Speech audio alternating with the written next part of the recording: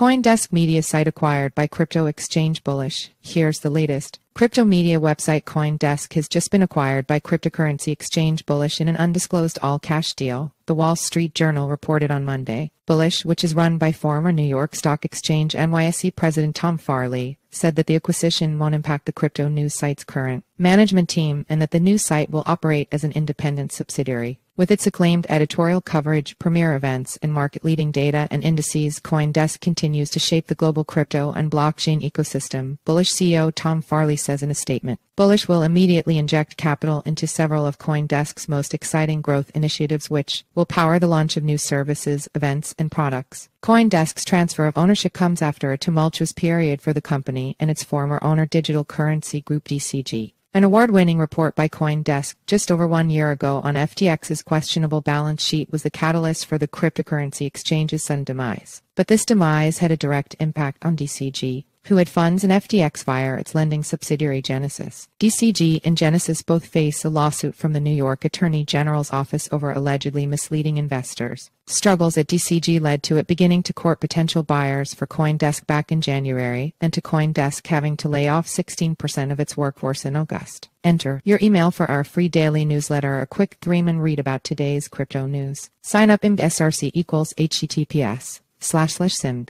co/p/ml300 jpeg all equals image class equals imgid equals newsletter pop-up img.